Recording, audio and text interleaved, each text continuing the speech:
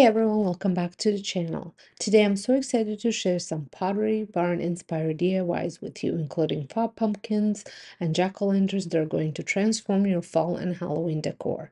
And we're going to do it all on a budget. But first, I want to take a moment to thank our sponsor for today's video, Fitwell, who sent me two amazing pairs of shoes I just wanted to share with you. Before we jump into today's Pottery Barn dupes, I want to give a big shout out to Fitwell for sponsoring this portion of today's video. If you're not familiar with Fitwell, they specialize in creating shoes designed to offer maximum comfort, support, and durability. Whether you're exploring the outdoors or simply on your feet all day, Fitwell has you covered with shoes that prioritize your feet health without sacrificing style. First, I want to highlight their women's hiking shoes. I've been using these on my daily hikes with my dogs and during nature walks with the kids from my home daycare. These shoes have been a total game changer. They're supportive, comfortable, and offer great grip, which is perfect for those uneven forest trails we often explore in the fall. The extra cushioning keeps my feet feeling good even after a long day of being active outdoors. If you're someone who loves outdoor adventures or just needs a reliable walking shoe, I highly recommend giving these a try. Now, if you're looking for something a little more polished but still prioritizing comfort, Fitwell's Brisk Walk Women's Elite Dress Shoes are fantastic. They're my go-to when I want to look put together but still want that all-day comfort.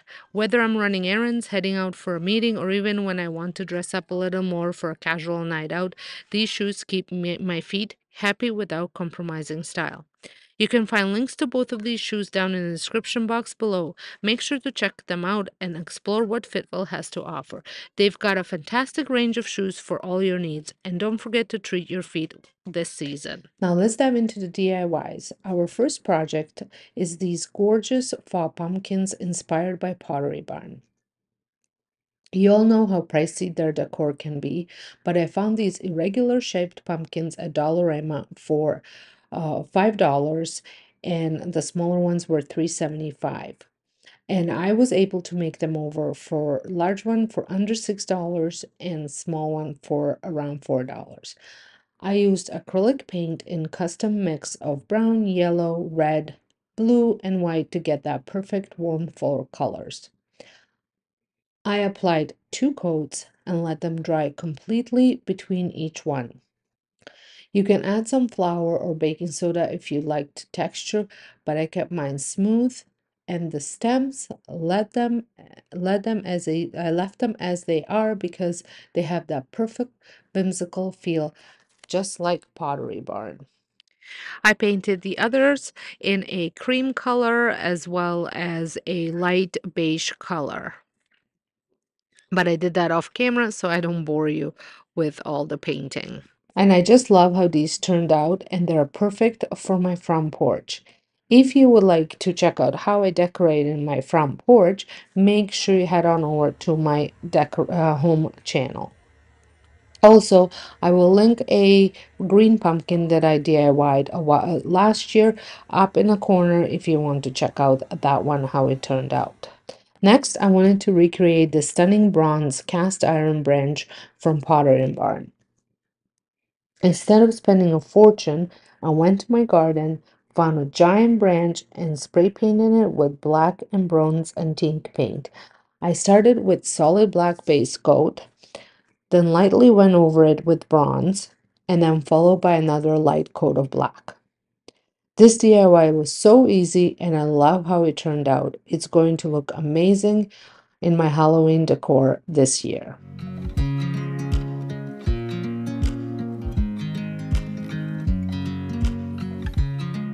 For our last project, we're tackling these iconic Pottery Barn jack-o'-lanterns. These can cost a small fortune, but I found some thrifted pumpkins and jack-o'-lanterns that were perfect for this project. If you can't find thrifted ones, you can easily use craft pumpkins from Michael's or similar stores. For the paint, I mixed brown, red, yellow, and white to create a custom terracotta color. I carved mine just like a real pumpkin using a marker to sketch the face and X-Acto knife to cut them out.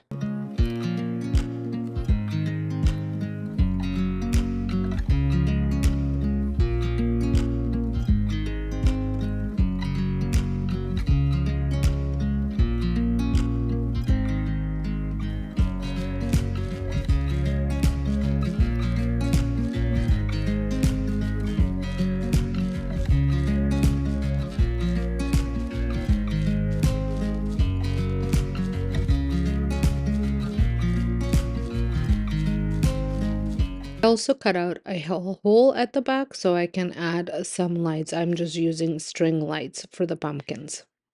And now it's time to paint them and like to give them two good coats. And you can use any sponge you want. And as far as the paint, like I said, it's a custom paint. So you just mix the colors until you reach the desired look that you're going for.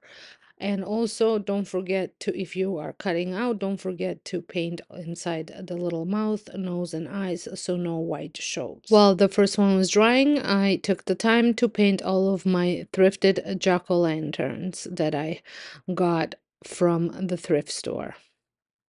After two coats, I let it half dry before sparkling flour over it to texture. Then dusted it off for a rustic age look.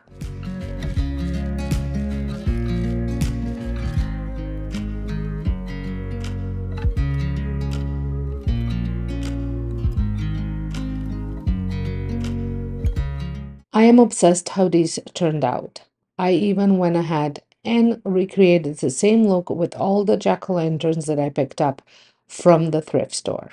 I think these are going to look amazing on my front porch, especially when I pair them with the jack-o'-lanterns I created last year, which I will link it in a corner for you to check it out. These DIYs were so much fun to make. I am thrilled with how they all came out. Whether you're recreating the pop pumpkins, jack-o'-lanterns, or bronze branch, these Pottery Barn dupes will give your Halloween decor a high-end look for way less. Don't forget to check out my other DIY videos, like I said, including last year's pumpkin decor and how I decorated my front porch this season. All the links are in the description box. And don't forget to check out the other links, especially for those Fitwell shoes I shared earlier. They're seriously the perfect blend of comfort and style, whether you're hiking this fall or dressing up. Make sure to hit that like button, subscribe if you haven't already, and ring the bell so you don't miss any of my upcoming DIYs. I've got tons of exciting content coming your way. Until next time, happy crafting and decorating.